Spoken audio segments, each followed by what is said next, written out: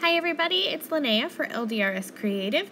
I'm playing around today with more layering stencils. This time I'm going to be using the Folk Art A2 stencil set as well as the coordinating Folk Art A2 cover plate die and the new brocade stencil. So lots of new products from the summer release going into this card.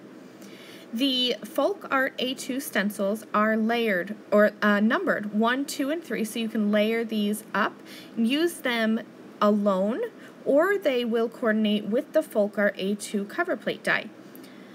So here is my favorite and easiest way, I think, to use layering stencils.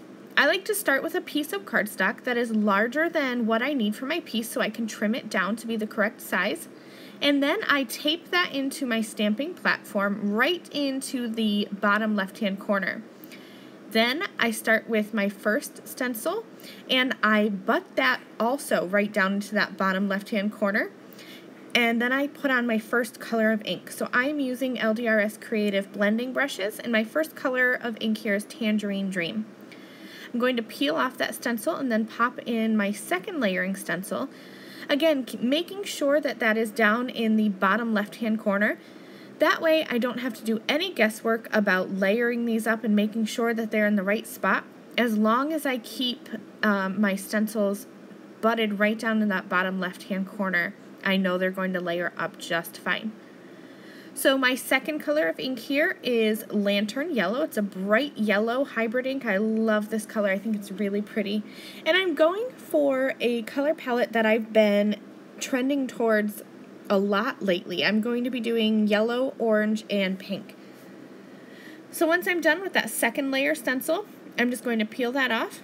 And then I'll pop into place the third and final stencil for the Folk Art A2 stencil set. Again, putting that right down into the bottom left-hand corner and just adding some tape to hold that in place.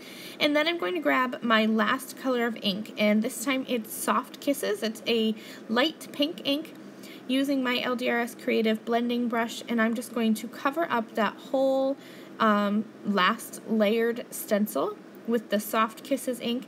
And when I peel off the tape and reveal to you the final product, you're going to see just how pretty all these stencils are all layered up together. I really think it's fun and easy and a great way to add color, and you really can't get any easier than just 3 stencils together. You can do some fancy masking and have a lot of different colors in one background, but I decided to go simple and just add one color over each stencil. Okay, so now I want to show you how the Folk Art A2 cover plate die works along with these stencils. So I die cut this from some white cardstock, and I'm going to show you here in a minute there are little pieces in this die that cut out. So like these little leaves here, you can take this little, I guess you could call it a frame piece. If you die cut this from some black cardstock or maybe gray or pink or something, you can add a little outline, and so don't throw away these pieces. You can definitely use them and piece them together. Or you can do what I'm doing and just lay that cover plate die right over your stenciling, and you have an easily stenciled background, no fancy coloring or anything, just stenciling. I wanted to bring in just a little bit more detail, so I placed the brocade stencil over my Folk Art A2 cover plate die cut piece, and I'm going to use some LDRS Creative alloy ink and just ink blend over this Folk Art A2 cover die. And that's going to give me just a little bit of subtlety and a little extra texture in the background. So now I have this added pattern, and when I pop that colored piece behind it, I think it just brings a little bit more interest. All I need left now to do is to add a sentiment.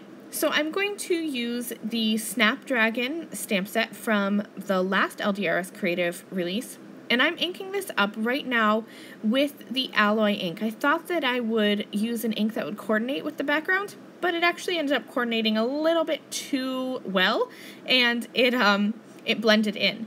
So I went back and I stamped that again with Raven Hybrid ink, and I also stamped a coordinating little sentiment that says Sweet Friend from the Snapdragon stamp set. I've already glued my Folk Art A2 cover plate die cut on top of my Folk Art A2 stenciled piece, I'm going to add that hello and coordinating sentiment strip, and then add some glossy black gems to finish off this card. Thank you guys so much for watching. I hope you enjoyed this easy tutorial.